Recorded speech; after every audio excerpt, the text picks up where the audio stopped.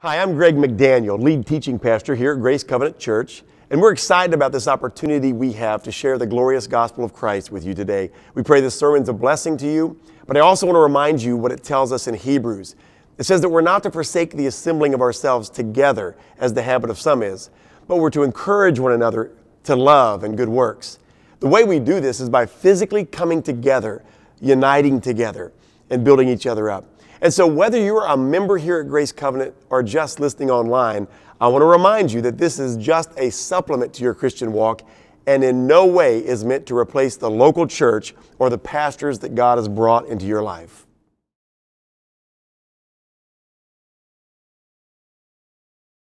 And we have a lot to talk about today as we end our mini-series on the Tabernacle. Today we see the last bit of furniture, and that is indeed the Ark of the Covenant, or what I'm going to specifically call the Ark and the Mercy Seat, and there's a reason for that, and we'll talk about it as we get into this today. But I do want to review, as we've done every week that we've been in this study of the Tabernacle, amazing mystery, if you will, because God, the God of the universe, chose to dwell among his people. That's amazing in itself. And yet this place where he chose this little tent in the middle of a desert in the midst of people that really aren't worthy of him, and yet he chooses to dwell in their midst. And we said the tabernacle, a few things about it. Obviously, it had an outer fence of white linen, and this pictured what? What did that fence picture? That white linen fence, keeping people from God. God's what? Purity. His righteousness, his purity, yes. And how many doors did this have? What side was the door on? Yes. One door on the east side, which pictured who? Yeah, exactly. Jesus Christ is the door. He is the gate. He's the one door, the one access to the holy God of the universe. And then we move right in to this first area, this first piece of furniture where an atonement was made. An animal was sacrificed here. And this was called the brazen altar. Yes. And upon this altar is where atonement took place. What do we mean by atonement? Substitutionary atonement. The death of the innocent for the guilty. And that's what happened day after day. At this altar, an animal was brought in, hands were laid upon the animal. Sin was figuratively transferred to the animal. The animal then died, and in place of the guilty sinner, now the priest could go on behalf of that person on into the presence of God in the tent of the tabernacle. Then we came to this next part, this next furniture, where the priest would ceremoniously wash his hands and feet, and that was called the laver. Yes, the brazen laver. And then we enter into the tabernacle tent itself, and we saw a piece of furniture. The first thing you came to, it displayed some bread, and it was called the showbread, the table of presence, if you will. And how many loaves were on this table? 12. Now, what did this bread ultimately picture? Who is the bread? Jesus. He is the bread of life. But since there were 12 loaves, how many tribes were there of Israel? 12. So this pictured God's people on display in his presence. And if we are in Christ, who else does this picture? Us. We are seated in the heavenlies in Christ. We are on display in the very presence of God because of Jesus Christ. Then we move over to the only provision of light within the tent, and it was called the golden lampstand. Yes. Hold your enthusiasm, please. We've got to get through this. The golden lampstand, which basically pictures who? And he is the what? Light of the world. But also we saw on the ornamentation of this candle or this lampstand, we saw almond buds and almond fruit. And what is that a picture of? The almond blossom. First fruits, which is ultimately telling us about Jesus and his resurrection. Yes, the resurrection of Jesus Christ. Then we move on to that altar of incense. It was the golden altar as compared to the brazen altar. And this was, I'll go ahead and finish this up for us. This was where the priest came and he offered incense and he prayed on behalf of the people. And yet that was based upon the atonement work done on the brazen altar. The reason that he could represent the people of God and pray on their behalf was because of the sacrifice that had already taken place. And Jesus is our high priest, according to Hebrews, and he ever lives to make intercession for us based on his atoning work on the cross, his shed blood, that he will always plead before God. He will always point to his perfect blood sacrifice and plead for his people. That's the beauty that we've seen so far. Now we look at this last piece of furniture, and there it is behind that great curtain that was 3 feet in width and length, heavy curtain separating all people from the very presence of God. And only once a year, the high priest, not any priest, just the high priest, could go behind that curtain and offer or remind God of the atonement that was made. It was called the Day of Atonement, and it would cover the people's unknown sins. This is the grace of God. Many passages would mention how that it was for the unknown sins of the people that they committed unwittingly. And it would cover about a year, right? A year, not about a year. It would cover a year. Every year the priest would have to repeat this offering. But here it is. This is what it looks like. This thing called the Ark of the Covenant. Basically, folks, I want us to notice this, and it was gold. The only thing that's not actually good about this picture is that those handles, those sticks should be gold as well, because everything was covered in gold. But nonetheless, we had a great picture here. We know we don't have the Ark of the Covenant. Indiana Jones has not found it yet, despite his popular movie. And yet, we get a glimpse of it here because God was so precise in his instructions, we can get a vivid picture of what it looked like. And basically, folks, the Ark of the Covenant itself, the Ark is nothing more than a box. It's a chest to store things in, okay? And there you have it. The bottom part of that is basically a storage chest. And the top part is what you call the mercy seat. This is a separate piece. It's the lid that went on top of the chest. And together you have the Ark of the Covenant, but you have 2 pieces. You have the Ark and you have the mercy seat. And that's significant in just a few minutes that we remember. So get a good look at this. The angels were on top there, the cherubim precisely. And we're going to talk about their significance as well. So get this in your mind. Everybody, gaze upon that picture and get that picture and that image in our minds of what the mercy seat and the Ark look like. Now let's go to Scripture and let's look at this description in Exodus 25, verse 10. Before we do, let's pray. Father, we pray now that you will bless your word. We pray your Holy Spirit will come and get us out of the way and that you will give us the ability to receive your word. Prepare our hearts.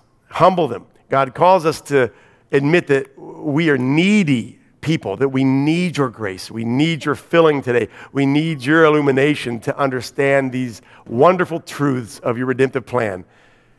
And all of this we pray for the glory of Christ. In his name, amen. Now, verse 10 says, they shall make an ark of acacia wood. 2 cubits and a half shall be its length, 1 cubit and a half its breadth, and 1 cubit and a half its height. You shall overlay it with pure gold. Inside and outside shall you overlay it, and you shall make on it a molding of gold around it, and you shall put into the ark the testimony that I shall give you. Now, what is that? All right, what is this testimony he's talking about that's going to go inside this ark? Well, we have that given to us. If we go to Hebrews, again, which is the fulfillment of all of the Old Testament prophecies about the tabernacle, we can see in chapter 9, verse 2, it says this, for a tent was prepared, the first section in which were the lampstand and the table and the bread of the presence. It is called the holy place. Behind the second curtain was the second section called the most holy place, having the golden altar of incense and the Ark of the Covenant, covered on all sides with gold, in which was, here it is, here's what was in it, in which was a golden urn holding the manna and Aaron's staff that budded and the tablets of the covenant. Now let's stop there. This is the 3 things mentioned that were inside that chest, if you will, that box. We had a little urn full of manna. Manna would remind the people that God is their Jehovah Jireh, the God who provides. He provided their food through the wilderness.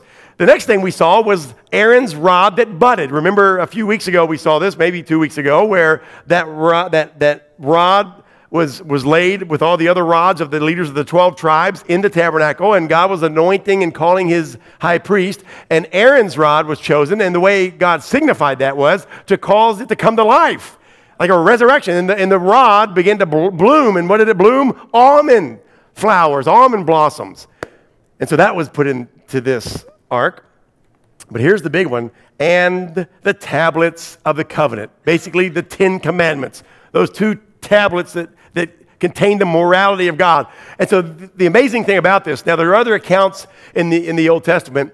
After the ark was returned, after being stolen and several things that happened to it, the one thing that's mentioned is the tablets of stone. The other things aren't mentioned, but the tablets of stone. So we know one thing is very important here, is that the law of God is in this ark, okay? And what is the law of God? We've already said it is the very nature of God. They're not just a bunch of rules. The 10 Commandments are the very nature of who God is. They reveal to us his morality, and that's who he is. So very powerful. And I think I really want us to get this. So do not forget that it was the 10 Commandments that were in that ark, okay? In the very heart of that box, okay? And what do the 10 Commandments do? They condemn us.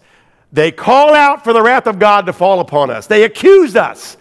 They reveal the fact that we are not perfect, that we are not holy, that we have broken God's holiness, and therefore they cry out for the wrath of God to come against us. So that's what the law does. It's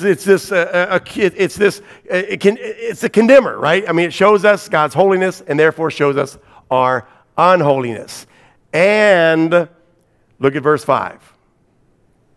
Above it were the cherubim of glory overshadowing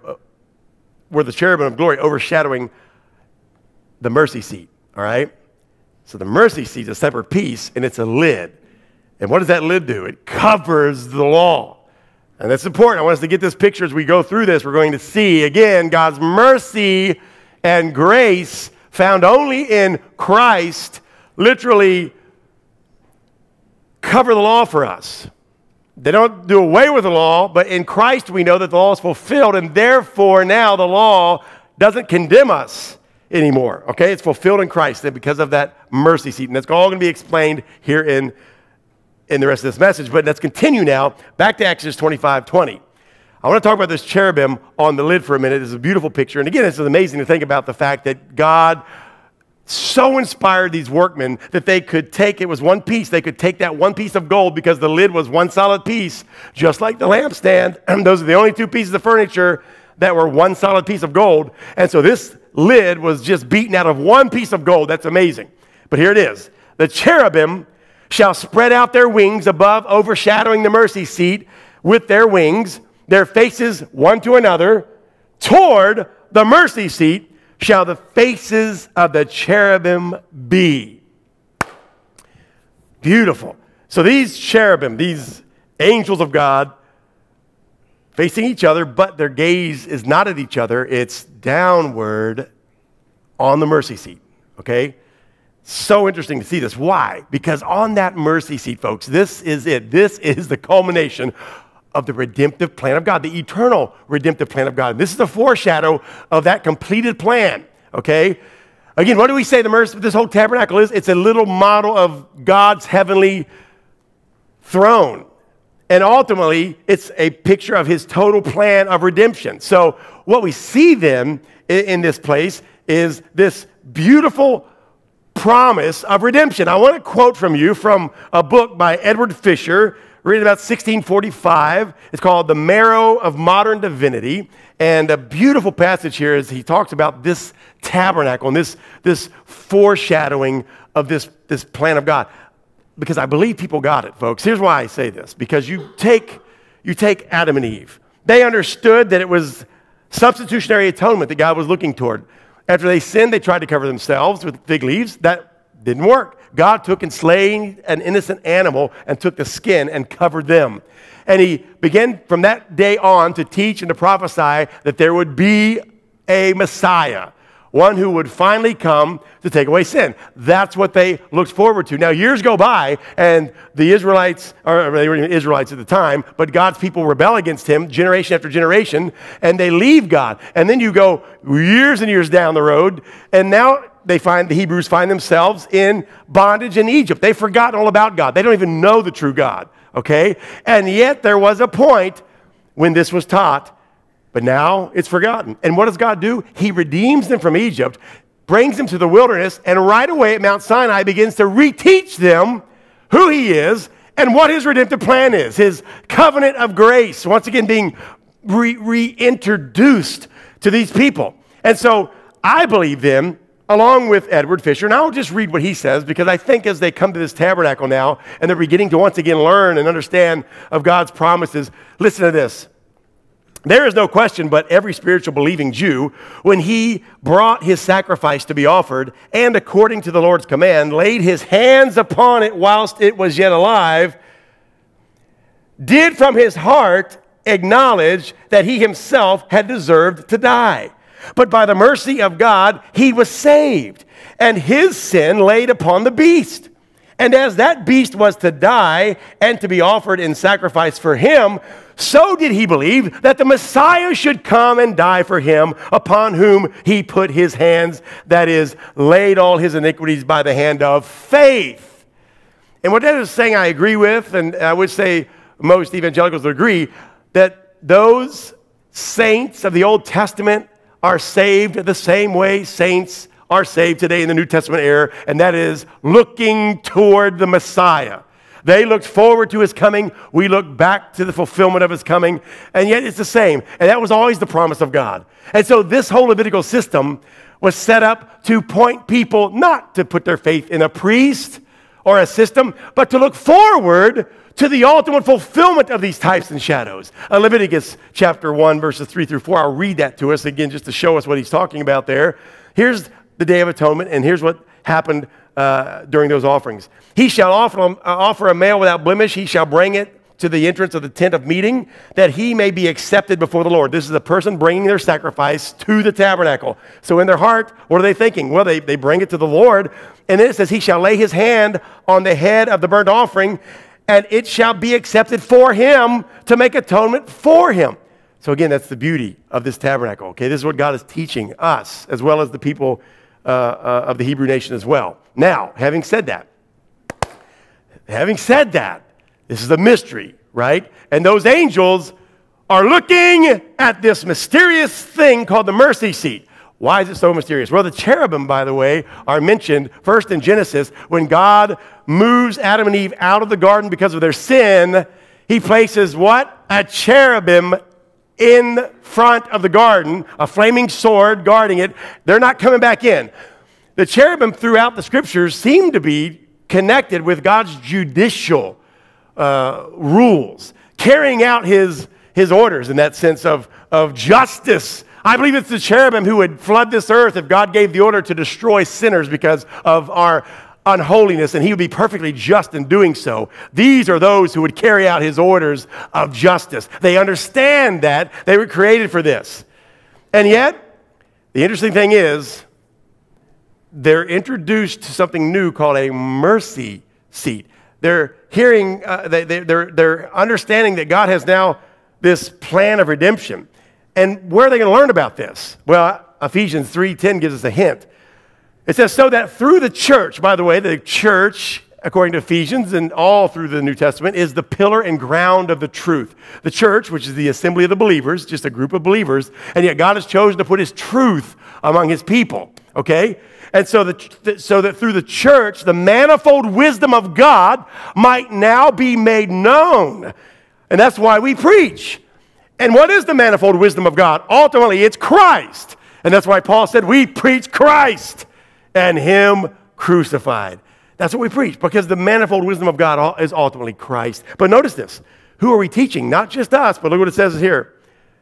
That it may be made known to the rulers and the authorities in the heavenly places. We're talking about the angelic beings here. They don't get redemption, folks. They don't understand this. And they're looking in to our church services. They're hearing us preach what? The Word of God. They're hearing the gospel. They want to find out, what is it? They're built for justice, this cherubim. They're built to carry out the wrath of God upon sin, but now they see a mercy seat, and they're gazing upon it in wonder and wanting to find out more of the depth of God's grace and his riches. Write this down, 1 Peter 1:12. This is another example of the angels learning and have to listen in to our worship services. This is pretty sobering, folks. It was revealed to them that they were serving not themselves, but you, and the things that have now been announced to you through those who preached the good news to you by the Holy Spirit sent from heaven, the gospel, and look at this, things into which angels long to see and look. The gospel that we preach, the angels are there. It's so funny. We take it for granted to go to church, right? We take it for granted to hear the gospel. We hear about Jesus, blah, blah, blah.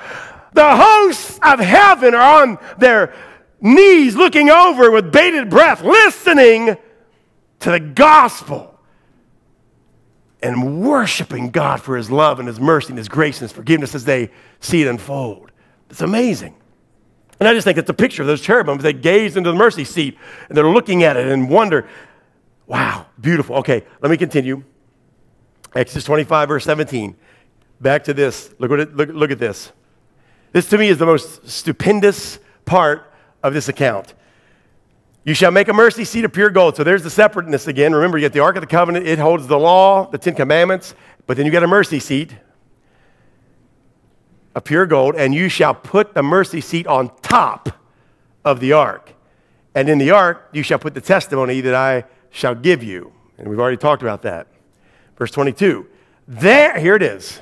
There, on that mercy seat, there I will meet with you. Amazing. Sovereign God, creator, sustainer of the universe, self-existent, needs nothing or nobody, chooses to meet with his people there.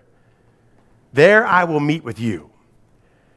And from above the mercy seat, from between the two cherubim that are on the ark of the testimony, I will speak with you. And I think we fail to consider the gravity of this verse. Amazing. Every week we fail, I think, as human beings to grasp the significance of meeting with the God of the universe, being able to meet with him, not face his wrath, which is what we should. The only kind of relationship we should have with God is on the bad end of his wrath. And yet, he says, there's a mercy seat where I want to meet with you. Whew. It's amazing. Sobering, somber, and I just want to I want to give you something in Hebrews that talks about this God that we're talking about, this God that we deal with. Because how does God meet with us and how does he speak with us? We saw it already when the children of Israel came to Mount Sinai and God spoke. He speaks through his word. And it was his word that caused them to tremble and to quake and to faint and to drop and run the other way. God speaks to us through his word. He still speaks to us through his word. Look what Hebrews 4 says in verse 12. For the word of God is living and active, sharper than any two-edged sword, piercing to the division of soul and of spirit, of joints and of marrow, and discerning the thoughts and intentions of the heart.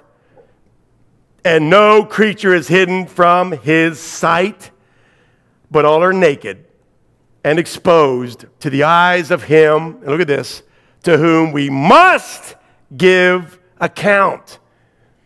See, this again is the things that we don't like to so much gaze upon. We like to talk about coming to God's presence like we're going to meet a buddy. Hey, going to party with God today. Woo, have a good old time. Hey, big man upstairs. Flippantly, we come to God. And yes, we rejoice as believers, and we have joy from him, and there's a fellowship with him. We understand that. But we cannot forget that all of that is solidly placed upon the foundation of a fear and awe of who he is, and a respect and a reverence. Because we're not talking about another human being that happens to have a little more morals than we do. We're talking about a being we can never comprehend. Infinity outside of our dimension. He wants to meet with us. How do we approach it? And this is what we must do. We must give an account one day to him anyway, because he already knows the intent of our heart. He knows why you're here today. He knows your motives. He knows what you think. He knows what we do. He sees those actions in the dark when we think nobody's around. He knows it's all being recorded in heaven, and one day we will give account to him. It's amazing. And yet we have this strange feeling. I want to give you a quote from A.W. Pink from The Sovereignty of God, which says it so well. The God of the 20th century is a helpless, effeminate being who commands the respect of no really thoughtful man. The God of the popular mind is the creation of maudlin sentimentality. The God of many a present-day pulpit is an object of pity rather than of awe-inspiring reverence. This is true. I think we've asked for it. We've stopped immersing ourselves in the Word of God, which reveals His holiness, which reveals His awesome power, His greatness. Folks, you cannot be in the presence of God's Word, immerse yourself in it, hear it preached, and God not get bigger and bigger and bigger, and you not diminish and decrease. Impossible. We cannot be exposed to God in His Word and flippantly approach Him anymore. It's impossible. When we see the God with whom we have to do, when we see that God revealed in all of His holiness, the only response for us is to be in awe and fear Him and respect Him, which ultimately then, as we'll see here, leads to rejoicing in Him, fellowshipping with Him, enjoying Him forever. But let's notice, we cannot stop, we cannot skip, rather, past this part of who God is, as many, many want to do. I mean, I understand. It's just not a humanly popular thing to do. And yet it is exactly where we need to be first and foremost to gaze upon God. But I want to show you what happens when you forget God and you forget who He is. And really the people that forget God the most are His people. If you never knew God, it's hard to forget God. But if you knew God, wow. So look at this. Here's a story in 1 Samuel. The Ark of the Covenant, by the way, was stolen by the Philistines. The people of Israel forgot about God. They began to worship, they worshiped idols. They committed adultery on God, and they cheated on Him with other gods, and they forgot Him. And part of that judgment ultimately is that the Ark of the Covenant is stolen. Philistines take the Ark of the Covenant. They put it in the temple of their God. And it doesn't end well for their God. Strange things start happening there as their God keeps falling on his face. And his head falls off and his arms fall off, and just bad stuff happens. And so they said, we got to get rid of this Ark of the Covenant. We got to send this back to the people of Israel. So they attach it on a cart with bulls, and what do you know? Nobody goes with it, but these bulls, they go right down the road, and nobody's guiding them. They're going right back to the people of Israel. What do you know? And as it comes into the first city of Beth Shemesh, the people rejoice because they see the ark and they remember, oh yeah, look at that. Cool, there's the ark. And they get very excited, and along the way, somebody gets the bright idea, well, let's take a look inside. Wow, they forgot a lot of stuff, evidently. Because it's not a good idea to even touch the ark. That's what those poles were for. Nobody touched the ark.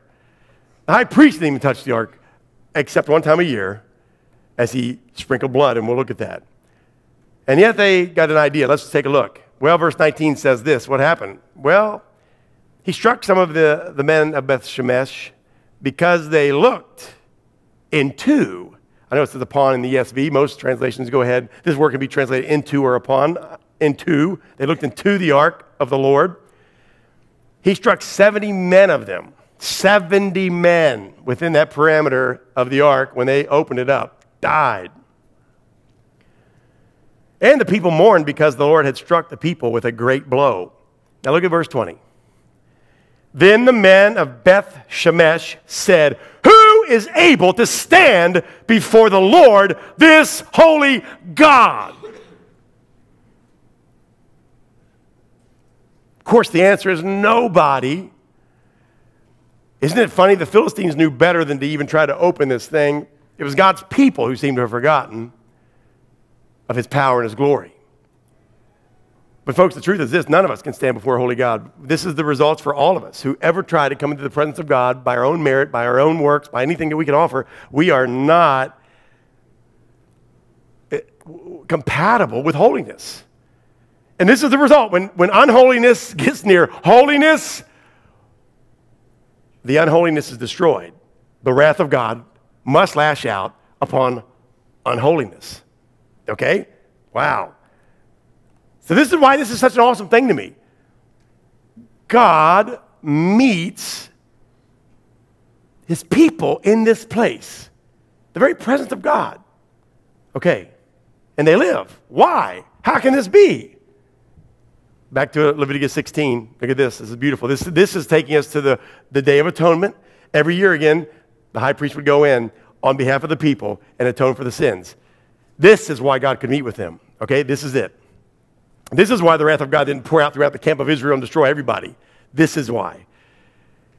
The high priest, and he shall take some of the blood of the bull and sprinkle it with his finger on the front of the mercy seat on the east side. And again, that's beautiful in itself. What was on the east side? It was the door. It was Jesus. He put the blood on the mercy seat, commemorating, pointing toward that east side, which I believe again points towards Christ being that ultimate Lamb of God. But look at this. In front of the mercy seat, he shall sprinkle some of the blood with his fingers 7 times. And again, throughout Scripture, 7 is that number of completeness, perfection. This foreshadowed the one-time perfection of Christ's offering once for all. It was looking forward to it. Of course, this had to be repeated every year. This was just a type. But it was pointing to the one day when the perfect blood of Christ would once for all take away our sin.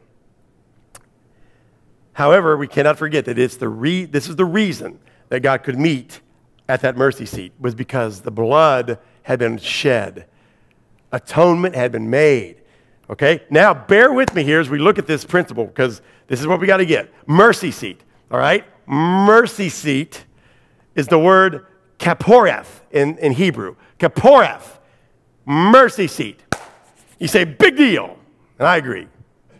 Hebrew, right? You don't use it much. I don't use it much, but there's a reason I'm using this today. The Septuagint is a Greek translation of the Old Testament. So you got the Hebrew words being translated into what they would be if they were in Greek. And the word for mercy seat is hilasterion, which is propitiatory. Propitiatory. This is beautiful. The word propitiatory is not the word propitiation. Propitiatory has to do with propitiation. It deals with, it points to propitiation, but it's propitiatory. This is beautiful. So literally in the Old Testament, here in Exodus, the word mercy seat could have said, God has met them on the propitiatory. A noun. It's a monument, we could say. What is a propitiatory? It's a monument in commemoration to propitiation. It's not where the propitiation takes place, but it's a propitiatory. It's pointing to propitiation. All right, here we go. Look at this. Look at this in Hebrews 9:5. This is where it happens in the Septuagint. We've got Hebrews 9:5, and it's translated above it were the cherubim of glory overshadowing the mercy seat, which in the Greek is the word hilasterion. The same word I just showed you, which is propitiatory. So the mercy seat or the propitiatory, okay? Those are synonymous. Oh, this is beautiful. Now, what is propitiation then? If it points to propitiation, what is propitiation? And what's so important about propitiation? All right. 1 John 2:2 tells us, He, Jesus, is the propitiation for our sins, and not for ours only, but for the sins of the whole world. Of course, meaning that anybody in the whole world, the only way you're going to be propitiated in the sight of God is through Christ. That's what that means. Then 1 John 4:10, in this is love, not that we loved God, but that he loved us and sent his son to be the propitiation for our sins. So those words, propitiation, what does that mean? And what is the word in the Greek? In the Greek, it's hilasmos. So it's a little different, okay? A different word, hilasmos. It means to appease, to quench, or to eradicate. Glorious day. Jesus not only took my sins away on the cross when he atoned for my sins, but he also appeased, quenched the wrath, the anger of God for me for breaking his law. Beautiful. And so that's the propitiation. Therefore, the mercy seat is a propitiatory, meaning it's a monument to the propitiation of Jesus Christ, where he attained my freedom and my propitiation on the cross with his sacrifice of blood. Boy, I hope you understand, or I hope you get a picture of this, but this is amazing. That, by the way, that's why God can meet with them at the propitiatory, the mercy seat, because there was a sacrifice. There was the innocent slain for the guilty, and now God's wrath has been pacified. His justice has been met, and we are now holy in Christ. Isn't this beautiful? And he meets us on the basis of that shed blood. And when the priest puts the blood on there, that's not the propitiation. He's reminding, it's a commemoration of the propitiation that took place. He's making this a propitiatory, the place of remembrance of Christ paying for my sin. And what's that doing, by the way? It's covering the law. I can't keep that law. If I were to take that lid off in the presence of God, the law would condemn me again, and there'd be no covering, there'd be no blood on that mercy seat, and God's wrath would consume me. That's how this works. The only reason I can ever stand in the presence of God as holy is because of that mercy seat and the blood upon it covering my sin and even the condemnation from God's morality, because in Christ I am now perfect. In Christ, it's all been covered and taken care of, and that blood is the reminder, the propitiatory of that. Boy, this is beautiful, folks. And so then we move to Romans 3, okay? This is beautiful. We have this word again, Romans 3:23. We all know that. Has anybody ever heard of something called the Romans Road? Remember the old evangelistic tool that you would use to lead people to Jesus? And we memorize Romans 3:23 and begin with that. For all have sinned and come short of the glory of God. And we stop there. We can't stop there, folks. For all have sinned and fall short of the glory of God. That's true. We've all sinned, folks. Falling short of the glory of God simply means you're not perfect. It's not about, oh, I committed this sin or that sin. Forget that, folks. You're not perfect. That's what you got to be in the presence of a holy God. You got to be perfectly holy. That's what we've fallen from. And that's why we're condemned. But look, all have sinned and come short of God's holiness. But look, and are justified by his grace as a gift. That's what these angels, they're saying, what? Say what? Wait a minute. God is holy. His wrath judges sin. They are unholy. They deserve his wrath. Case solved. That's what we do. Send us out, God. We got the swords ready. Gift of grace, mercy. What's this? Christ himself becoming their filth and their sin? Whoa! The Father crushing his Son for them? What? You see, what glorious truth the gospel is. The amazing love and grace of God. Whew. That's how we can meet with him. The gift of his grace. Through the redemption that is in Christ Jesus. See, it's always going to go back to Jesus. There'll never be a day or a moment or a second where you're talking about salvation and redemption that you don't come back to Jesus Christ, because that's the only place it is. It's in him and his shed blood, his atonement, and his high priest work for me. All of it's Christ. But look at this. Oh, here it is. Whom, okay, so we're talking about Jesus, whom God put forward as a propitiation by his blood, to be received by faith. Now, this is not the greatest translation. I know, back in my old KJV only days, I shudder to hear those words. But I got to tell you, propitiation is it works here, obviously. But let's look at the Greek word, the actual Greek word. Oh, it's halasterion, not halasmos. Halasmos, propitiation. Halasterion, propitiatory. Literally, folks, Jesus is the mercy seat. He is the mercy seat. His blood not only makes the mercy seat possible, but he is the place where God meets with us. Now let's read this. Oh, verse 25. whom God put forward as a mercy seat to be received by faith. Wow. This is the call of the gospel, folks. This is it. Simple call. Bear with me just a second. So, the mercy seat has been provided totally by grace through Christ. We now have a place to meet God. It's in Christ, the mercy seat. How do we do it? By faith, not by works. We don't earn a seat.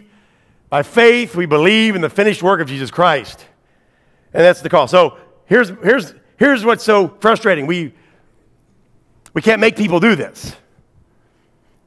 It's by grace. It's a work of the supernatural when the Holy Spirit converts and regenerates a soul in combination with the gospel message. Example, I've been meeting with a guy for several weeks now who is dying, and I talked to him at the request of his family, and we cover this, the gospel. I find out he knows the gospel very well, can probably explain it better than I can.